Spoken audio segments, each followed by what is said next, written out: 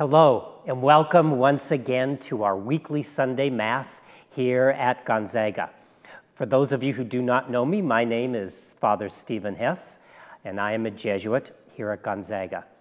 And we gather once again as a community that's separated but united today by the Mass that we will celebrate with each other. Our presider this Sunday is Father Peter Byrne. Peter is a Jesuit from our Jesuit community here at Gonzaga, and he also serves as the pastor of our parish in De Smet, Idaho. And today, as we come together and celebrate this Mass, we hear the story of Jesus and his disciples in the upper room, where Jesus brought them a sense of peace. And let us pray that as we celebrate and pray with each other today, that we will feel that peace and serenity of the risen Christ, just like the disciples did.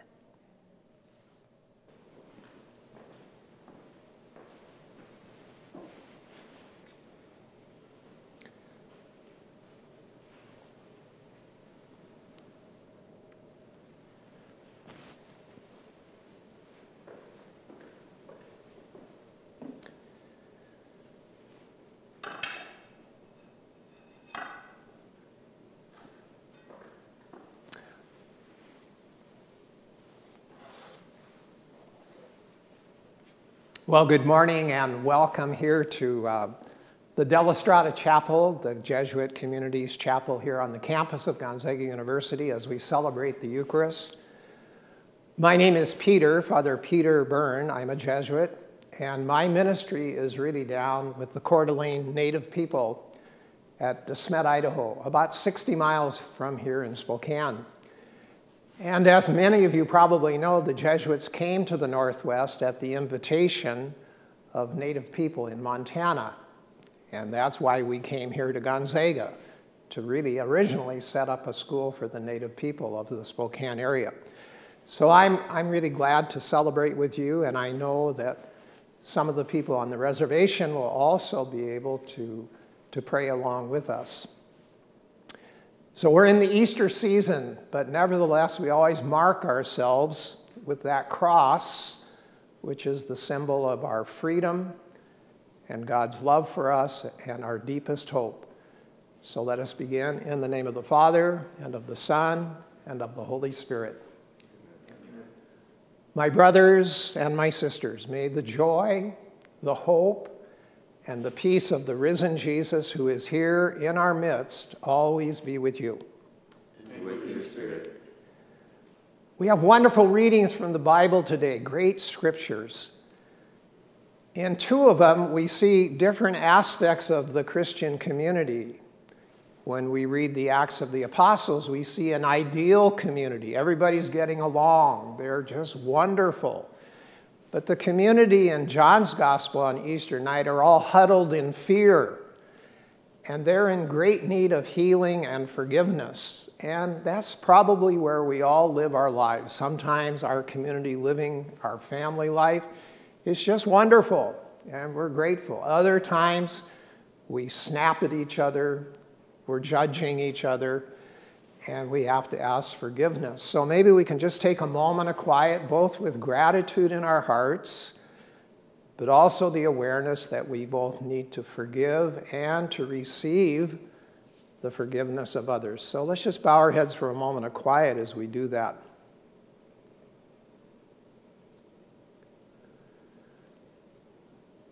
Lord Jesus, you come into our midst as you did to that community on Easter night, and you bring healing and forgiveness and reconciliation. And so we too cry out to you in prayer, Lord, have mercy. Lord, have mercy. Christ, have mercy. Christ, have mercy. Lord, have mercy. Lord, have mercy. And may our loving God have mercy on us, forgive us of our sins, and then lead us together to life everlasting. Amen. Amen. And in the Easter season, we continue, glory to God in the highest, and on earth peace to people of good will. We praise you, we bless you, we adore you, we glorify you, we give you thanks for your great glory. Lord God, heavenly King, O God, almighty Father, Lord Jesus Christ, only begotten Son, Lord God, Lamb of God, Son of the Father, you take away the sins of the world, have mercy on us. You take away the sins of the world, receive our prayer.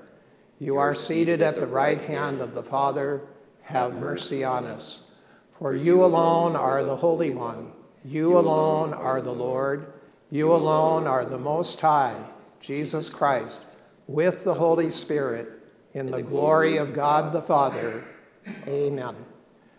And now let us pray that the Spirit will prepare our hearts to hear the good news of the Scriptures.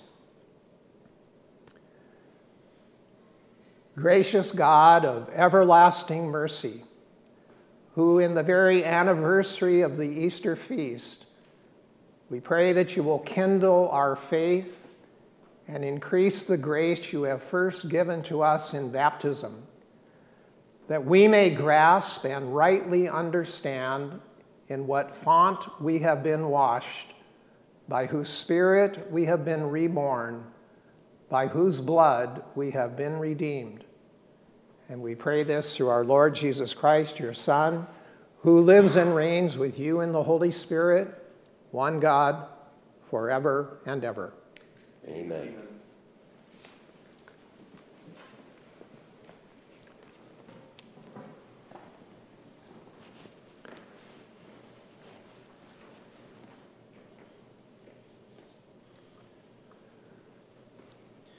A reading from the Acts of the Apostles.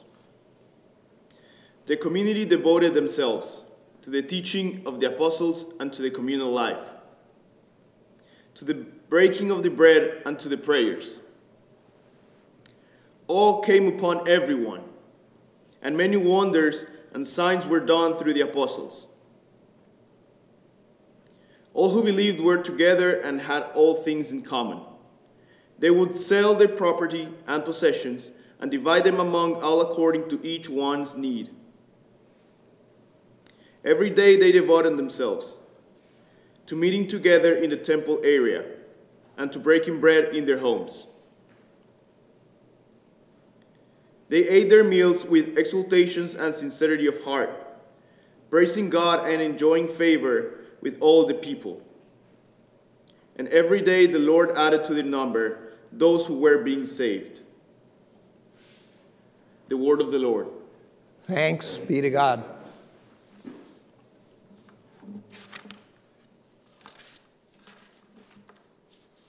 Our response is, Alleluia. Hallelujah. I was hard pressed and was falling, but the Lord helped me. My strength and my courage is the Lord, and he has been my Savior. The joyful shout of victory in the tents of the just. Hallelujah. The stone which the builders rejected has become the cornerstone. By the Lord has this been done. It is wonderful in our eyes. This is the day the Lord has made. Let us be glad and rejoice in it. Hallelujah.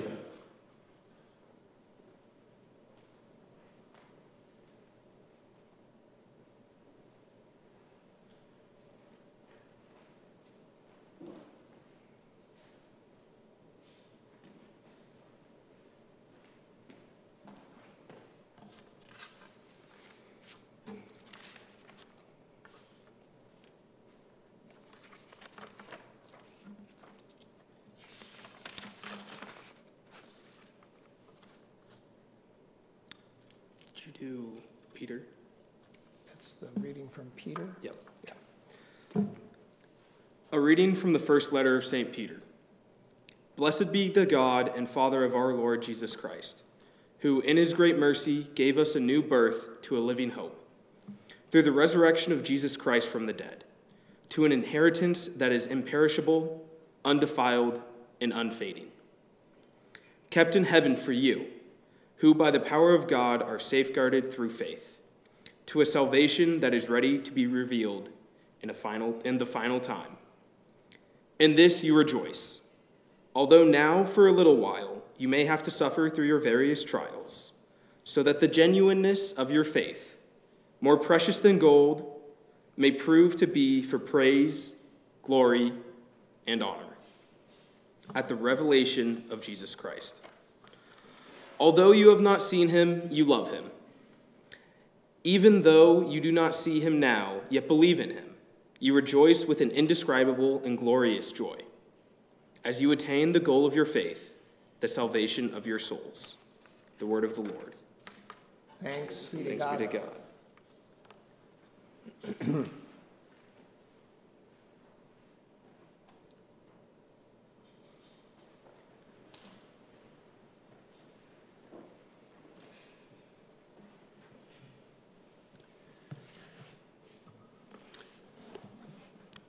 The Lord be with you.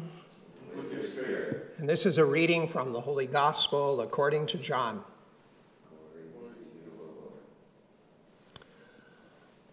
On the evening of that first day of the week, when the doors were locked where the disciples were for fear of the Jewish authorities, Jesus came and stood in their midst, and he said to them, "Shalom, peace be with you." And when Jesus had said this, he showed them his hands and his side. The disciples rejoiced when they saw the Lord. So Jesus said to them again, "Shalom, peace be with you. As the Father has sent me, so I send you." And when Jesus had said this, he breathed on them and said, "Receive the Holy Spirit. Whose sins you forgive are forgiven them, and whose sins you retain are retained." Now Thomas, one of the 12, called the twin, was not with them when Jesus came. So the other disciples said to Thomas, "We have seen the Lord." But Thomas said to them, "Unless I see the mark of the nails in his hands, and put my finger into the nail marks, and put my hand into his side, I will not believe." The following week, the disciples were again inside, and Thomas was with them. Jesus came, although the doors were still locked, and he stood in their midst and said, "Shalom, peace be with you." And then Jesus said to Thomas, "Thomas, put your finger here and see my hands, and bring your hand and put it into my side, and do not be unbelieving, but believe." And so Thomas answered and said to Jesus, "My Lord and my God." And then Jesus said to him, "Thomas, have you come to believe because you have seen me? Blessed are those who have not seen and have believed." The Gospel of the Lord. Praise to you, Lord Jesus Christ.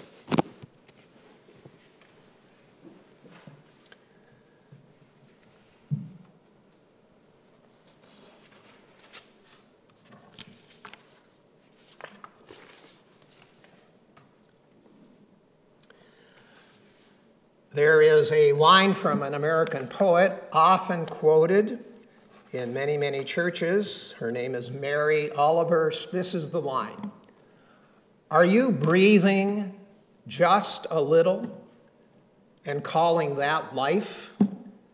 Are you breathing just a little and calling that life?" Well, we all know that this coronavirus is so deadly and lethal, especially when it gets into the lungs, because then it causes the lungs to fill up with fluids, and people are barely able to breathe. They're gasping for air. They feel like they're drowning in those fluids in the lungs, unable to get oxygen to other parts of the body. And that is how so many die, and that's why it's so deadly for older people and for those with those pre-existing conditions. Are you breathing just a little? And when we can't breathe on the physical level, we die. We really die. So without diminishing or trivializing the terrible cruelty of this disease and the suffering that it's inflicted on so many people all throughout the world, and whose pain we're going to feel for years to come, I'd like to take that image, "Are you breathing just a little?" and transfer it over to another part of our life as human beings. So again, are we breathing just a little bit and calling that life? On Easter night, that reading from John's Gospel that we just heard, the frightened followers of Jesus are huddled in an upper room, barely breathing. They're gasping for life, for fear has just sucked all the life and hope out of them, and they're staying in place, not because they want to be with each other and they're playing games or videos. They're there because they're frightened. They're filled with their cowardice and this terrible guilt that they betrayed their master. They ran away. They cut and ran. They're paralyzed. And in a way, they're filling up with that type of guilt that can take all the life out of every one of us. This is not the ideal community that we read in Acts, where they all came together after Pentecost, and they shared everything in common, and they read the scriptures, and they prayed together. That's not happening in the upper room that night.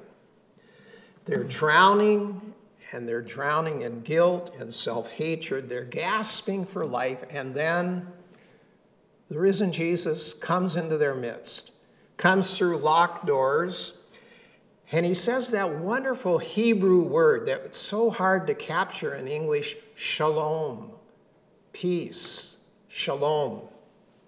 And now this community is going to be threatened not by the contagion of fear, but by resurrection. They're going to be threatened now by almost too much life, more than they can handle. For the risen Jesus, he does something that only as the risen Christ of God could do. He breathes on them and into them the very spirit of the Creator, of God, which is now his spirit. The spirit that at the beginning of creation, God breathed into our primordial ancestors and gave them life. And so he's going to breathe that into this group. And when that breath comes in, then there's life, there's resurrection, there's a new creation for them. And it makes all the difference in the world. It makes all the difference in the world. But the big thing is that it's happening right now to you and to me and to all of us who open up our capacity to receive that breath of life. So I have to ask all of us and myself first, am I breathing just a little bit, kind of saying, well, I've done enough, I can get along, I've got enough of God going on in my life, or are we just breathing a little bit and calling that real life? You know, I know that we're breathing a lot of junk from the air. We're breathing a lot of polluted and foul air. And if nothing else, I gather all over the world, the air has got a little cleaner. There's not as much pollution. But we have been breathing in for years and years and decades the fumes of a very self-centered, bigoted, narcissistic culture that this virus has kind of ripped open and shown that we are more ill in our souls than any virus could ever do to get into our lungs. And not just personally, but as a culture and as a people. This virus is maybe a gift in the most terrible way, in that it might show us where we really need a respiratory therapist, where we need the risen Jesus to come and say, breathe on us. We're dying. We're gasping for real life. Now, Thomas, of course, he wasn't there the night when Jesus breathed on the community, so he comes and he wants evidence. Good scientist, you know. I want to see the wounds. I want to put my hand in his side. I won't believe until I can put my hands in the wounds of Jesus. And I'd like to suggest that Thomas has a point. And I think this is it. Unless all of us, to a degree, can touch the real wounds now of the risen Jesus living in all of us, unless we can touch the heart of Jesus that's just been ripped open by pain and suffering, then it's very hard to really believe in him. And that's why we all have to somehow touch the wound of Jesus. We have to put our hand into his side as he suffers in others. I think we all struggle with faith. But my own conviction is that it's never going to be deepened just by theory and by another class in theology or by another lecture or even by more scripture or more liturgy, all of which are important. Finally, we grow in deep faith in Jesus and we come to know him when we actually touch the body of Christ in our brothers and sisters. We've all read wonderful things that are happening in this virus, of the decency and generosity and courage of so many people. This one struck me deeply. An emergency room doctor who prepares other doctors told them when they're in those emergency rooms and it's just chaos and the wounded Christ is all over the place, he said this to his teams: take a few moments, if you can, talk about patients' families, their lives, their dreams. Ask if there is a loved one for whom you could call. And lastly, two final things. Hold your patient's hand for a minute as they near death or actually pass. And ask your entire team to stop for 5 or 10 seconds, bow your heads, state the patient's name, and ask for silence. I would like to hope and think that the actual faith of a team like that will grow deeper, no matter how skeptical they might have been before, that they're in the midst of the Holy One, the sacred, the profound presence of the risen, crucified Jesus. So my brothers and sisters, and I start with myself, go find the wounded Jesus. Touch him and touch your own wounds. You know, the part that's all broken and bruised, it's holy. It's the sacred part of us. And touch the beautiful earth. We now realize how broken and bruised and wounded our world, that God said, here, care for it. And Pope Francis says we've wounded this world. And to touch it again, now that spring is coming, and to admire and appreciate it. And then, over and over again, let the risen Jesus breathe into us so we can breathe that Spirit out to other people. That's, I think, our call. That's our hope. That's what our community is really built on. A group of people who have been touched by the Lord, who's breathed his Spirit into them, and now together we use all the creativity, all the imagination, all the panache, everything that's in us to breathe life back out to people. And it's a world that's in need of hope and life and joy, and we've been given at least a good part of it. So maybe we can just take a moment of quiet, wherever you are, whoever you are, and Jesus can come through locked doors. He can come into your apartment. He can come into your home, your living room, wherever you're watching this. And he is not limited in space or time. He is the very risen one, and he is with you. So God bless you as we continue with the Eucharist. Let's just bow our heads for a moment before we pray the Creed.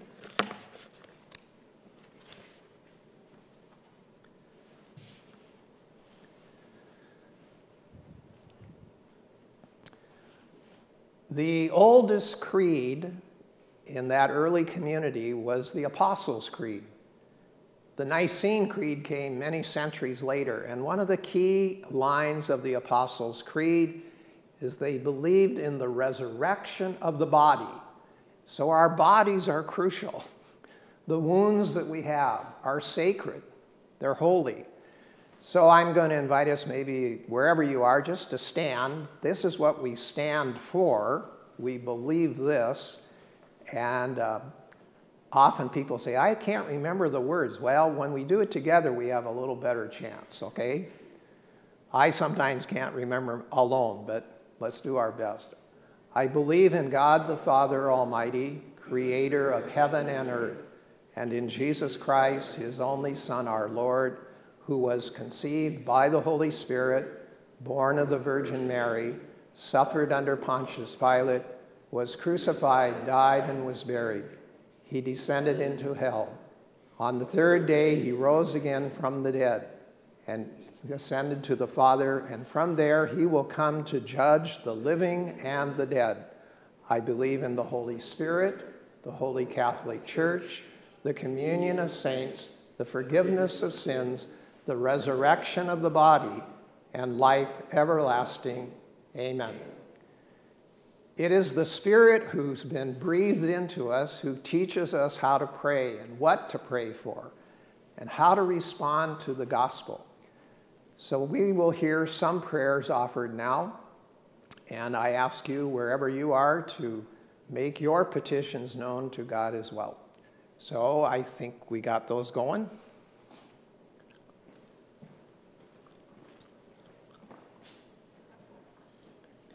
For the whole community of our church spread throughout the world, may our shared experience of the COVID-19 crisis unite us and bring peace that will erode divisions that separate us from loving each other. We pray to the Lord. Lord, hear our prayer. For our brothers and sisters in the southeast experiencing the effects of tornadoes, may God grant them safety and may they feel comfort through our prayers. We pray to the Lord. Lord, hear our prayer. For all those experiencing doubt, fear, and loneliness, may they feel the serenity of the risen Christ in their hearts. We pray to the Lord. Lord, hear our prayer. For our brothers and sisters who have died, especially Father Peter Ely, who served for many years at Gonzaga, may they watch over us and give us courage during this time of stress and uncertainty. We pray to the Lord. Lord, hear our prayer. And let us turn to Mary, the mother of Jesus, who stood at his side all throughout his life and who received, in St. Ignatius's words, the first visit of the risen Jesus. Hail Mary, full of grace, the Lord is with thee. Blessed art thou among women, and blessed is the fruit of thy womb, Jesus. Holy Mary, Mother of God, pray for us sinners, now and at the hour of our death. Amen.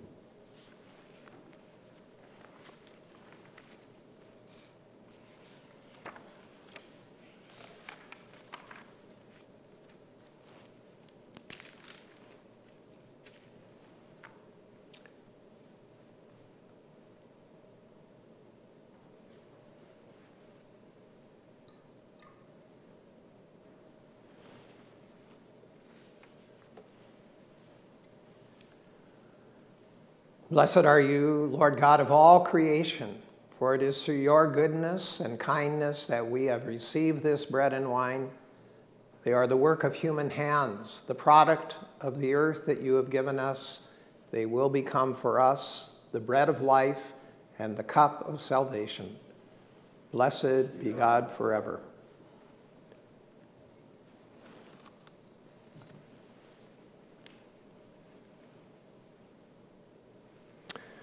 Pray now, my sisters and brothers, that our gifts of bread and wine may be acceptable to God, our Almighty Father.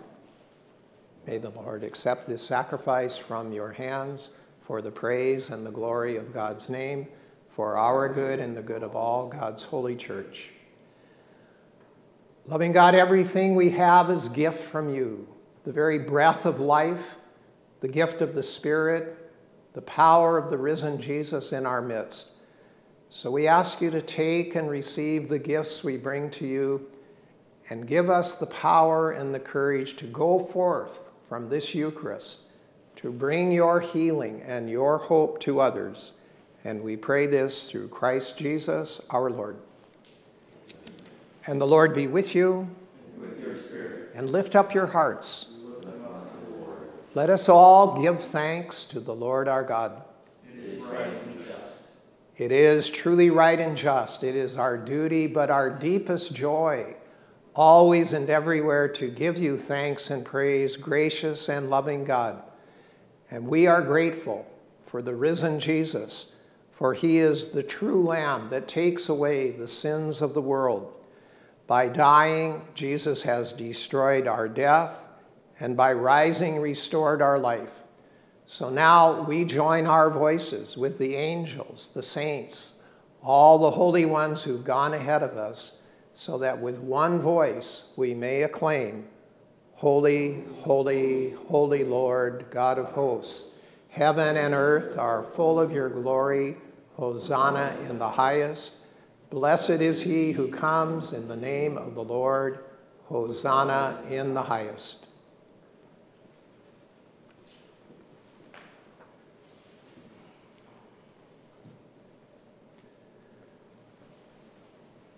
O Lord our God, you are holy indeed.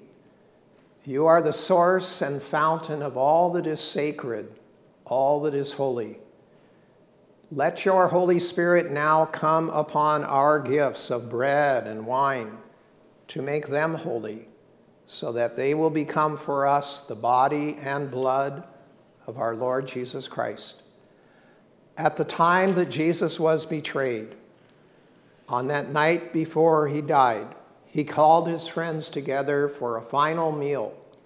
And during the meal, he took bread, blessed and broke it, gave it to them all, saying, "Take this, all of you, and eat of it, for this is my body, which will be given up for you."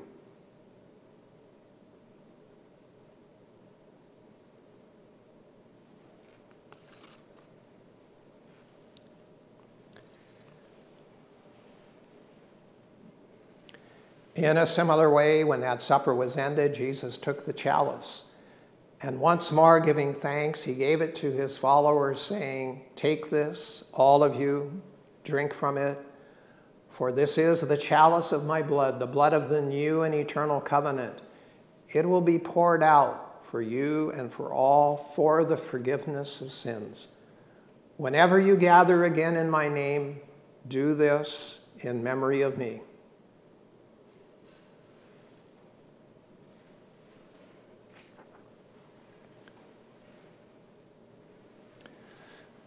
The mystery of faith. When we eat this bread and drink this cup, we proclaim your death, O Lord, until you come again. Therefore, we celebrate the memorial of the life, death, and resurrection of Jesus. And we offer to you, loving God, this life-giving bread, this saving cup. And we thank you for gathering us together here in your presence and elsewhere, so that we may share in the Eucharist that Jesus has given to us.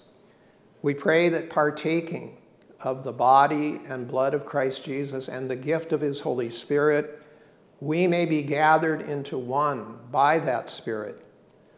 Lord God, remember your church, spread throughout the whole world and gathered together in many places. Help us to come to the fullness of faith, hope, and love with Francis our Pope, Thomas our Bishop, and all the men and women you call to lead and to serve your people. Remember especially all who have died, all our loved ones and relatives and friends, all who have died in this terrible disease. Welcome them all into the light of your face, and have mercy on us too, so that with the Blessed Virgin Mary, Mother of God, and our mother Joseph, her husband, the apostles, the martyrs, Ignatius of Loyola, and Aloysius of Gonzaga, we too may receive from you that final gift of eternal life, and so praise and glorify you through your beloved Son, Jesus Christ. Through him, with him, in him, O God Almighty Father, in the unity of the Holy Spirit, all glory and honor is yours forever and ever. Amen.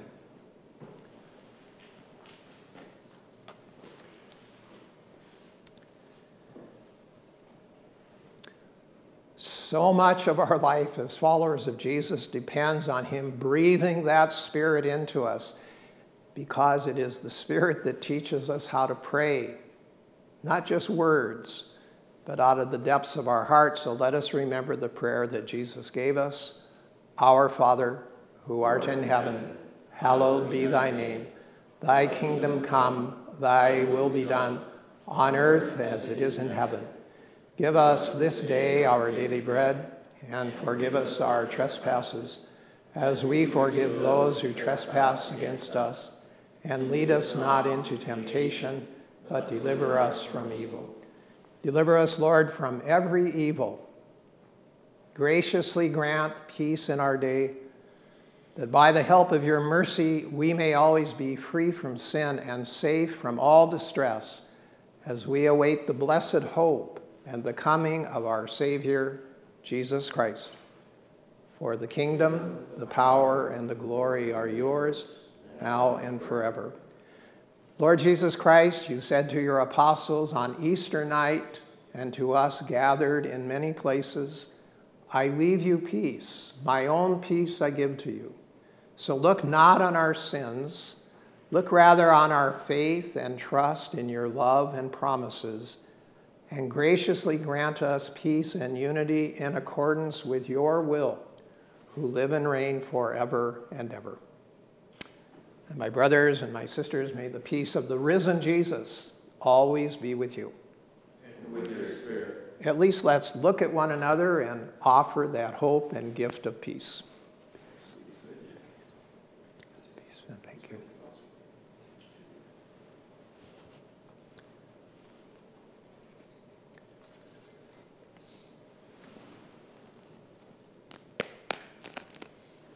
Lamb of God, you take away the sins of the world, have mercy on us.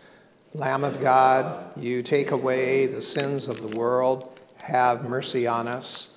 Lamb of God, you take away the sins of the world, grant us peace.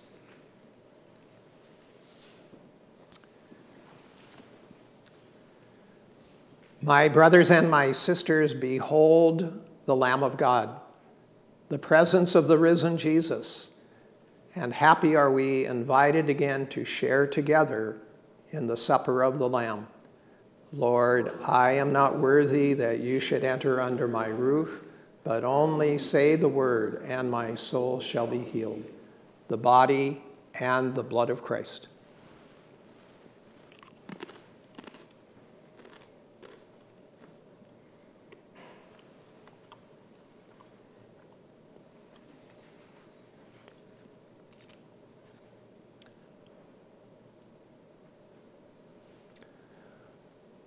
I am going to invite those who have gathered here in this chapel of Maria della Strada if they would like, after they've received the blessed bread, to come and to just dip the host, if they wish, into the consecrated wine as well.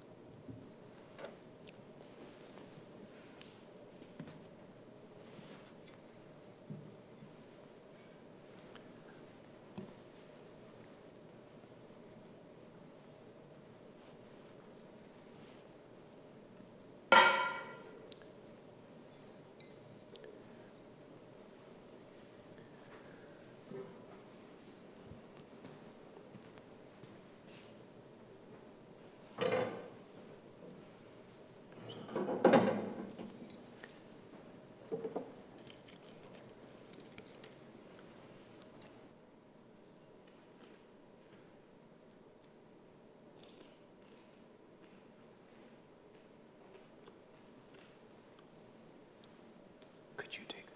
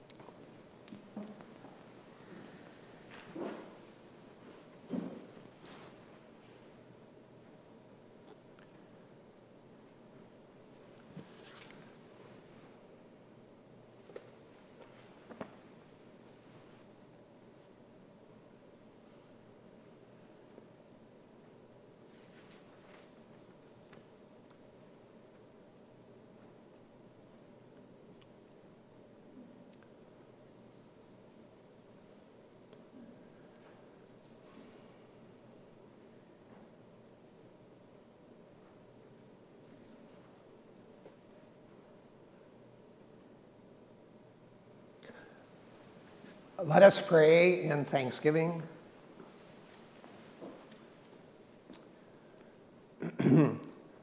Gracious and loving God, grant that our reception of this Easter sacrament may have a continuing effect on our minds and hearts, and with the Spirit breathed into us by the risen Jesus, we may go forth now to love and serve you and our brothers and sisters. We pray this through Christ Jesus our Lord. Amen. And may the Lord be with you. And with your spirit. And may our God continue to strengthen and to bless us all, the Father, the Son, and the Holy Spirit. Our Eucharist is ended, but in some ways it is just beginning, so let us go forth to love and to serve our God and one another. Alleluia, alleluia. And thank you very much. Thank you all. Been wonderful to pray with you. I hope God's blessing will come upon us all. So we gather finally again, like that early community, with joy and hope and delighted to see each other and telling how we've experienced the risen Jesus while we've been apart. Amen.